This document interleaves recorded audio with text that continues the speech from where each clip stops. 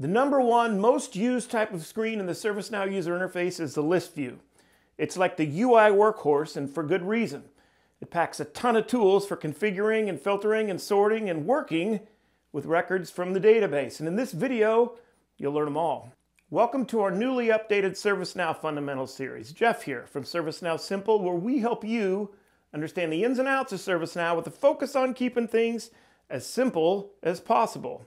This video is all about list views, and it's important to understand how they work and all of the tools they provide, whether you're prepping for a certification exam or you just want to become a better ServiceNow user, because list views are everywhere. Some of the keywords to watch for in this video include list view, list control menu, column options menu, list fields menu, filter, breadcrumb, list layout, personalize, and dot walking. And as always, I appreciate you being part of the channel. Subscribe if you haven't already. Let's jump into it. More often than not, when you click on a module within the application navigator, you're going to be opening a list view and accessing a list of records from the database. I'll navigate to the user administration application and click the roles module for example. And this is a list view. List view is a page that displays a list of records from a database table. It includes a set of tools for filtering and sorting and configuring how the records are displayed. There's a label on the header bar right here that tells us we're viewing a list of records from the role table. And if I return to the application navigator and the user administration application, but this time I choose the users module, I get another list view, this time displaying records from the user table. Regardless of the type of records being displayed, all list views look pretty much the same and provide the same set of tools and capabilities. Let's look at the overall design. We have the header bar across the top, which provides us with a bunch of tools, and I'll step through each of these in a bit. And below that, we have the breadcrumbs bar, which tells us which records we're viewing. Currently, we're viewing all records from the user table.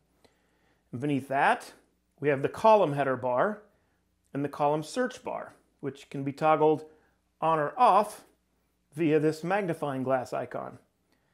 And then comes the good stuff, the data, where each row represents a record and each column represents a field or an attribute of the record.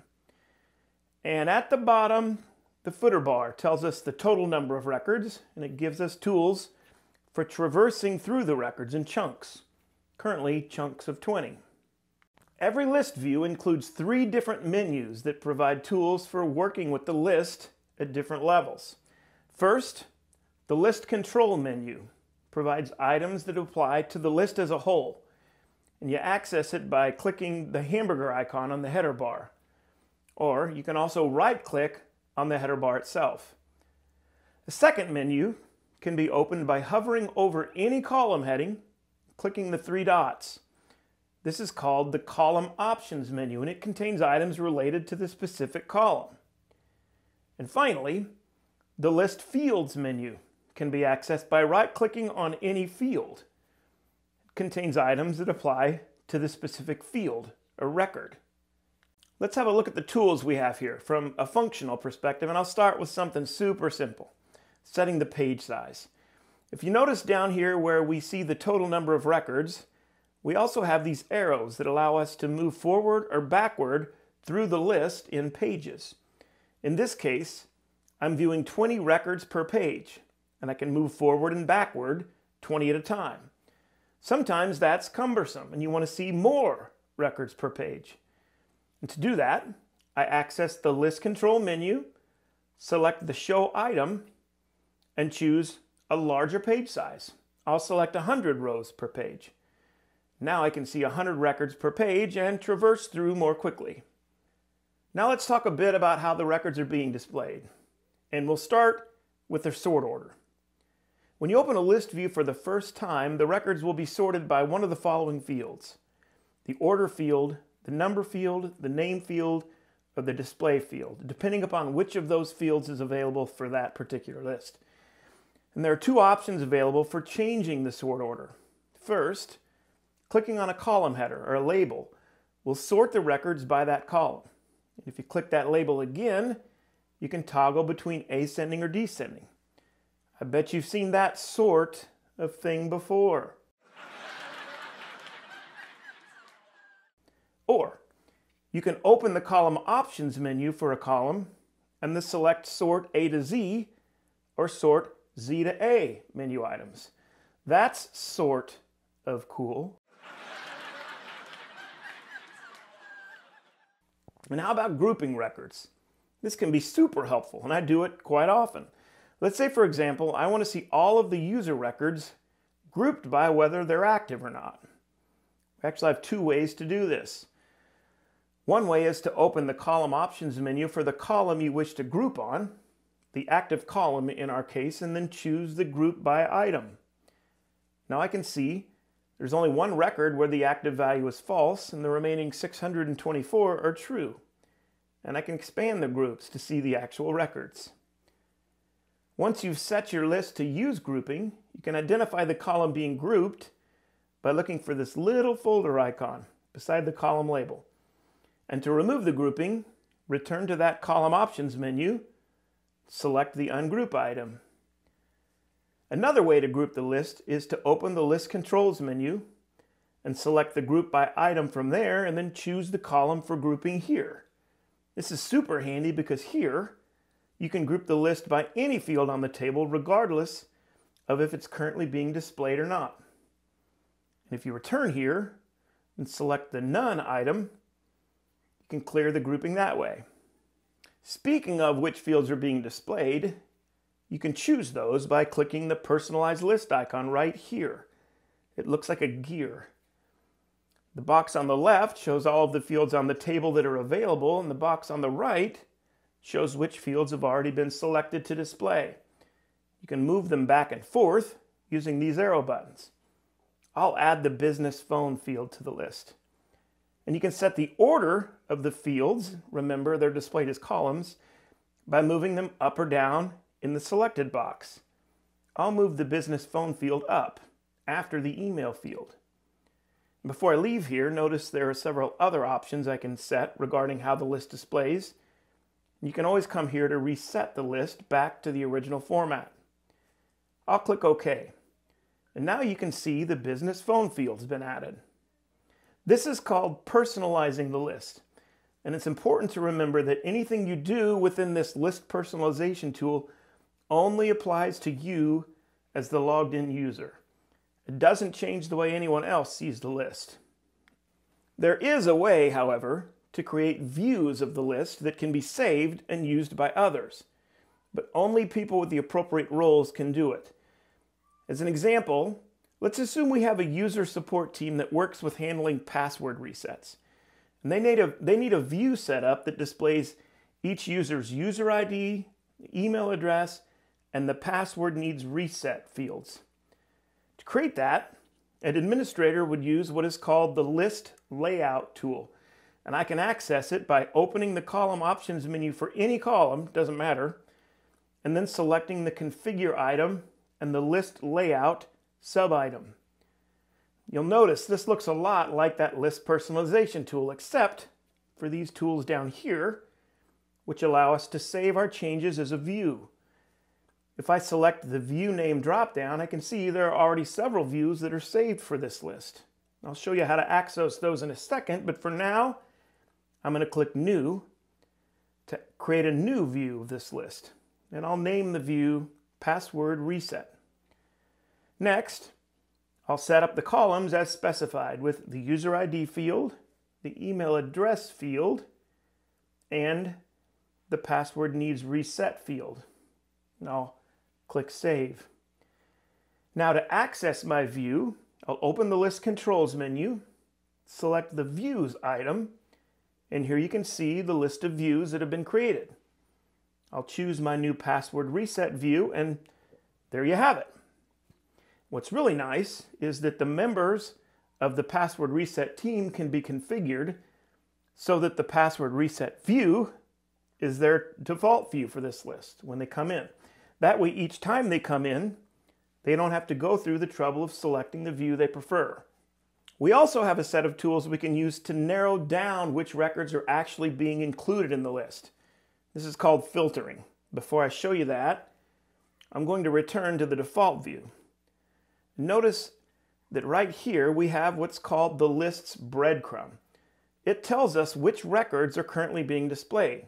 And as we can see, we're viewing all of the user records. Now let's assume we want to narrow down the list to only include users that belong to a specific department. To set up this demonstration, first thing I'm going to do is personalize the list by removing the created and updated fields and adding the department and gender fields. The list view provides us with several tools for creating filters. First, I can use the column search tool by entering a value in the corresponding search box. I'll add equal sales to the department column search box and hit enter. Now the list only displays users where the department field equals sales. I can see there are 173 records. Notice my breadcrumb now shows me that I have a filter applied. And I can add another filter by entering equals female in the gender column search box. Now the list displays 78 records where the department equals sales and the gender equals female. And the breadcrumbs are interactive. I can remove part of the filter, or I can click all to return to displaying all the records. Another way to create a filter is to use the search tool on the header bar. Here, I'll select the department field and enter equal sales, and I get the same results. The most powerful tool for creating filters is called the condition builder, and you access it by clicking the filter icon on the header bar. This opens a set of tools for building and saving more sophisticated filters. Each condition I create here will contain a field, an operator, and a value. So I'll choose the department field, the is operator, and set sales as the value. And notice I can add logical operators here. So I'll select and specify gender is female. And I could save this filter for use later, or I could also add sorting if I needed to. I'll go ahead and run it, and I'm back to my 78 records of female sales users.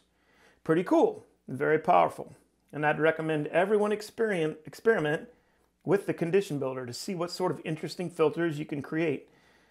I'll show you one other quick way of filtering by using the actual field value itself.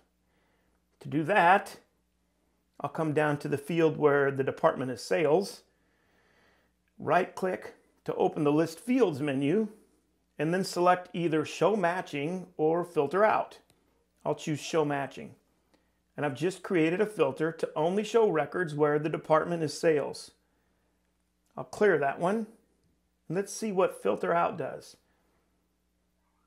Now I can see I've created a filter to only show records where the department is not sales or is empty, so everything but sales. So lots of ways to filter down the data and get to the records you're after. And did you know you can also make changes to the data from right here in the list, if you have the appropriate roles, of course. And to do that, you just double click on the field you'd like to change. Make the change, then click the green check mark. And here's a little tip for you. You can actually set the value of a field for multiple records at the same time. To do that, just hold down your Shift key and click and drag to select the field for multiple records. Then double click within the selected area and make your change, and voila, super productive. If you look to the far left of each row, you'll see a checkbox that can be used to take additional actions on a set of selected rows. To do that, select the rows, open the Actions on Selected Rows drop-down right here. This provides a list of actions that can be taken on the selected rows. This list will change depending upon what type of records are being displayed. In our case, we could delete them.